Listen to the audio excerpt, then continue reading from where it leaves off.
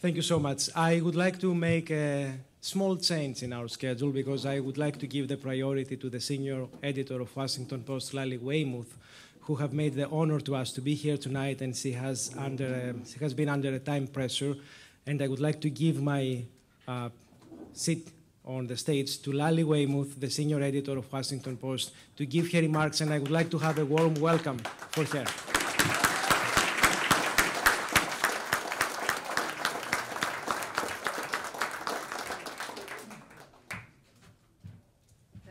Very, very nice of you, and I think Thanos sets a great example to all young people who want to become journalists. He is incredibly persistent.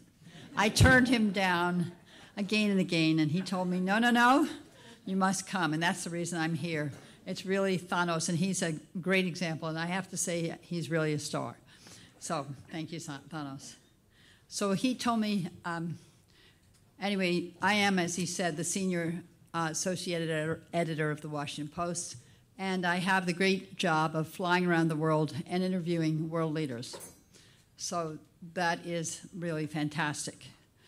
I think it's a great honor to be here tonight at the Foreign Press Association dinner, and where we're celebrating 5 outstanding young women who are receiving scholarships, I understand, from Thanos, of course, for the work they've already done and the work they will do in the future. Their work ranges from writing about the Rohingya, the slaughter of the Rohingya in Burma, to writing about the indigenous, public health, many other issues of the day, immigration, etc. These young people, to me, are the hope of the future. And how great it is, I know you would all agree, that they're all women, all 5 awardees. I am speaking to you right after, or shortly, a few weeks after the murder of Jamal Khashoggi, who worked for the Washington Post for the last couple of years of his life.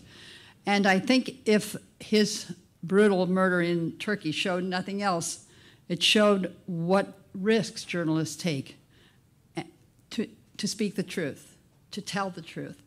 And I think we should all bear that in mind. It's clear. I don't need to tell anyone in this room that journalism is important, but not easy. It's incredibly, very hard to see up here, that it is hard to get things right because many people, officials and foreign leaders, don't want to tell you things. They lie to you, i.e. But you have to persist, as Thanos did, of course. That it's a risky profession. And we remember all the journalists who covered the wars in Iraq and Afghanistan and the price that some paid, even at the cost of their lives. So I think that you want to think about, oh my goodness, thank you. So I think that you want to think about when you're embarking on your journalistic careers, you want to think about the, I was about to say my father, who was the publisher of the Washington Post, the late Philip Graham, used to say that journalism is the first rough draft of history, which I believe it to be. And I have to say, no offense, Anthony, that I believe it is the first rough draft of history, not fake news, if it's done well.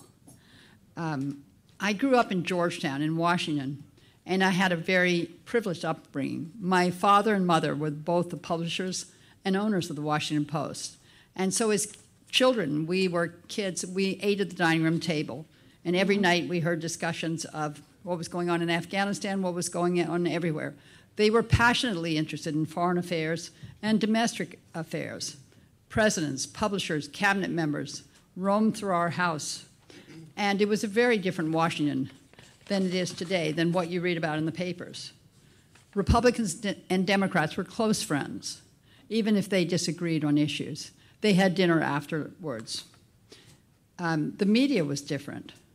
The media played a crucial role, but the press and the nation were far less divided than they are today. The Cold War was on, and of course there were no cable channels, no 24-hour-a-day talk shows, and no social media. So I think that you young journalists can play an important role in helping to take us back, to a degree, to the days when we focused on what united us, not what divided us. This won't be easy, of course, but when I talk to politicians and businessmen off the record, I notice they yearn for those days, and they all dislike, whether they're Democrats or Republicans, the gridlock that's going on today in Washington.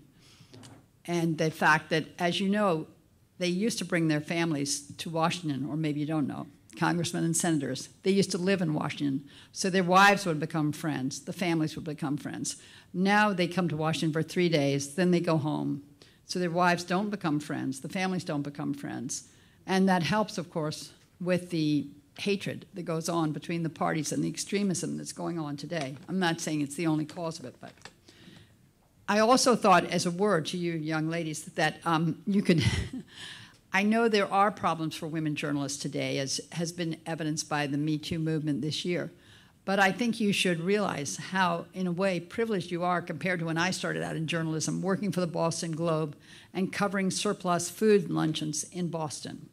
Now, this was deemed to be the woman's role in the paper, and I worked with a very experienced reporter who taught me the ropes. But men covered politics, not women.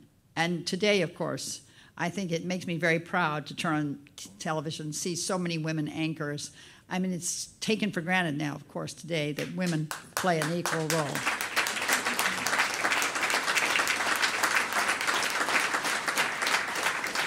I think that my mother, the late Katharine Graham, and maybe some of you saw the movie The Post last year, in which she starred, or in which her character starred, shall we say. She became the exception to all the rules, and she became a role model for many young women. When my father died in 1963, she was a housewife and really had taken care of us kids, 4 of us, and had, worked on charitable causes, really done what we would call today zero. And so the one thing she knew is she didn't want to take over the paper. So she turned to me, I was then in Harvard, to write her speech to the board, which is played in the movie by Alison Brie, who's a very cute young actress. And very flattering, of course, to me. And so I, of course, knew how to write a speech. I was in Harvard, or Radcliffe, as the women's part of Harvard was then called. So I wrote her speech to the board, and she delivered the speech to the board. But she knew what she wanted to do, even though she was incredibly nervous, as you can imagine, because she wasn't young like you. She hadn't been to journalism school. And she started learning how to do a really huge job running a big company, or then a small company, at the age of 45. So she was quite intimidated by this, and she used to rehearse her Christmas speeches, in fact, in my bedroom. Merry Christmas to you all, of the Washington Post, so on and so forth. And so, 63, she was a housewife and really had taken care of us kids, 4 of us, and had, worked on charitable causes, really done what we would call today zero. And so the one thing she knew is she didn't want to take over the paper. So she turned to me, I was then in Harvard, to write her speech to the board, which is played in the movie by Alison Brie, who's a very cute young actress. And very flattering, of course, to me. And so I, of course, knew how to write a speech. I was in Harvard, or Radcliffe, as the women's part of Harvard was then called. So I wrote her speech to the board, and she delivered the speech to the board. But she knew what she wanted to do, even though she was incredibly nervous, as you can imagine, because she wasn't young like you. She hadn't been to journalism school. And she started learning how to do a really huge job running a big company, or then a small company, at the age of 45. So she was quite intimidated by this, and she used to rehearse her Christmas speeches, in fact, in my bedroom. Merry Christmas to you all, of the Washington Post, so on and so forth. And so, but many years later, of course, she became a very confident speaker.